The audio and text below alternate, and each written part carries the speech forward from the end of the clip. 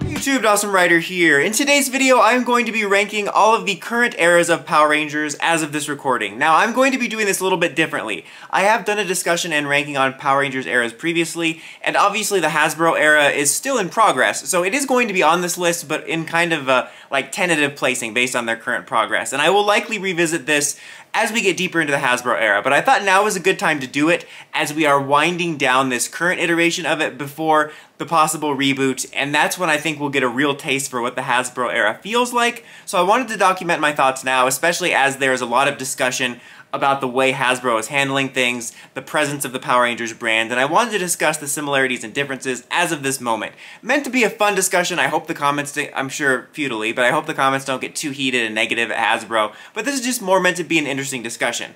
Now, what's going to be unique about this video is this isn't going to be a simple ranking of the four eras. I'm going to separate them into multiple eras within each one, and you'll see what I mean as the video goes, but I think with the exception of the Hasbro era currently, each one has roughly, I think, two distinct eras within each era that is worth ranking. And this is a personal list, but it's also a little bit objective too, as I considered stuff like the presence of the Power Rangers popularity. And just to give you an idea of what I mean by that, the number 2 pick on this list is actually my number 1 favorite era. But let's get started and you'll see how this list is going to go. It'll make more sense as I go. I feel like I made that needlessly confusing. Anyway, I have the chart here. So let's get started. So, I think that at the bottom of the list is the tail end of the Disney era. Now this is effectively RPM and mmpr reversioning.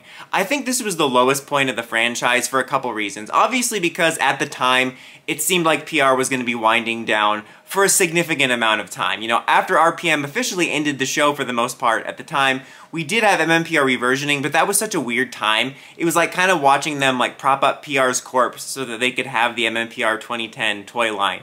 And it was just such a strange spot. I think Power Rangers had the weirdest and weakest positioning as a franchise at that moment. And it was in this sort of like limbo, but you were also certain it wasn't going to make it. But it obviously did, but it was such a weird period of time. So obviously it's a huge negative because it seemed like the franchise was going to die on a really sad note with mmpr reversioning. But I think what makes that era even worse was it started with this great potential of what could have been, with RPM being a really strong, last at the time, proper season. And if I remember right, I don't remember every single detail, but if I remember right, originally, RPM was sort of retooled a little bit because they were rebranding Jetix to Disney XD, and they wanted to age up and slightly retool Power Rangers to air alongside Aaron Stone as one of their tentpoles. But then, at more or less the last minute, they decided not to and just burned off the episodes. I think that sours this section of the era even more because it gives you not only this terrible era where Power Rangers was almost dead, but also RPM kind of gives you a window into what could have been. You know, actually Aaron Stone was a pretty fun show, and I can't help but think, what if RPM had aired there and RPM and Aaron Stone had taken off, or, you know, the network had taken off? I mean, Disney XD is still around, but it's a bit different. But, like, it gives you kind of a glimpse into what could have been. Would Power Rangers still be with Disney on sort of an autopilot? Who knows? But it's the worst era because it not only ended on a low note, but it started with a glimpse into a higher note. After that is the tail end of the Neo Saban era, basically right before Hasbro bought the brand. Basically after the movie flopped and the Ninja Steel era. Now I distincted this era because I think it represented a low point in the sense that I feel that that era in general had a lot of like purgatory elements. I always use that word to describe it because it was very much so samey. We dialed back to mmpr maturity and we just kind of stayed in this purgatory. But within that, there was a lot of ambition on Saban brand's part to make the brand happen in multiple different avenues. And it felt like during that last year plus or so time, however long it was before we knew Hasbro bought the brand, there was this sense of kind of just resigning yourself to your fate that, like, if they had kept it, they likely would have just kept us in that purgatory for X amount of time. And it felt like any ambitions that they had that gave you more hope outside of the purgatory of the show were dead. Obviously, it ended on a positive note, at least for me, in the sense that the franchise went on to new pastures, but that era distinctly, I think, was kind of a sad moment, because it didn't feel like the show was ending, but it felt like you were resigned to just stay within the crap we were getting, and that there wasn't any ambition to go forward. It was like this weird limbo you were in as a fan, where it wasn't like the end of the Disney era, where Power Rangers was probably going to be done at that moment, at least, you know, from that point of view at the time. But you just kind of resign yourself to your fate. And I felt like that was the way that Saban felt too. It just felt like we were all like, well, we're in this together in the boring times. After that is the current Hasbro era. Now, it is lower on the list. I do not have the needless toxic negativity that a lot of fans have towards it. And again, this is a tentative placing, and I think there has been a lot of positives about the Hasbro era, but it's lower on the list because, for the most part, outside of the Lightning Collection, the lion's share of everything they've done has just been kind of continuation / slight extension of the Neo Saban era as they run out their existing contracts and prepare for their true reboot whenever that comes. And I think there has been positives, like, you know, mixed problems aside, I think there's been a lot of positives about the Lightning Collection. I thought Once and Always was great. I think Dino Fury was an improvement. I think in general, though the show isn't leaps and bounds above the Neo Saban era, it has steadily improved to a degree. We've continued the Boom comics, but for the most part, it's just been a continuation and slight improvement of core Neo Saban principles with kind of promises for the future, which I'm excited by. I like a lot of the talk and ambition they have to break outside of the franchise mold, but right now that's all it is talk. So I can't rank it any higher, because the next one on the list is just going to be the proper Neo Saban era. Now, I would argue that, like, in that Neo Saban era, they did have higher ambitions for stuff like the movie and allowing for stuff like the comics, which is great. But I would argue that I am more excited about the ambitions Hasbro has for the main series becoming a reboot than I am for, like, I prefer that to Saban's ambitions of the main series staying as is and dialing back to this weird mmpr Sentai adaptation hybrid. I mean, mmpr was a Sentai adaptation, but you know what I mean. It was like doing, you know, Sentai adaptations every couple years, but like through this weird mmpr lens. So like, I prefer the idea of Hasbro's reboot to the idea of Neo Saban's future with the main show. But again, I have to rank Neo Saban higher because right now, as of this recording, all Hasbro has is ideas. And the Neo Saban era, for all of its faults, did have a lot of positives, you know.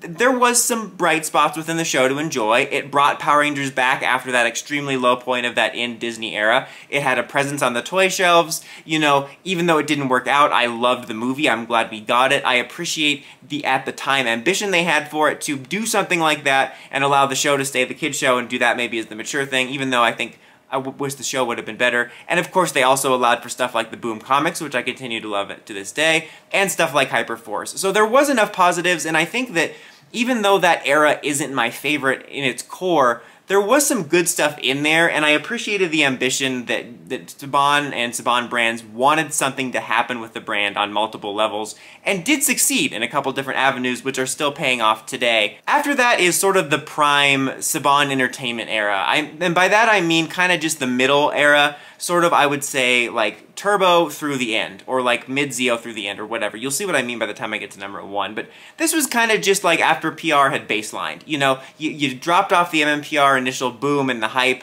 and you know, I don't know the exact chart of like what series were more popular and what the ebbs and flows were, but for the most part it felt like we hit just a steady level of Power Rangers general success. Like, it didn't ever have a big boom again, but it was just doing well on this autopilot where it had a presence on Fox Kids. It was a staple that the established audience got excited for. They did decent promotion for it, you know, specialized ads for the season.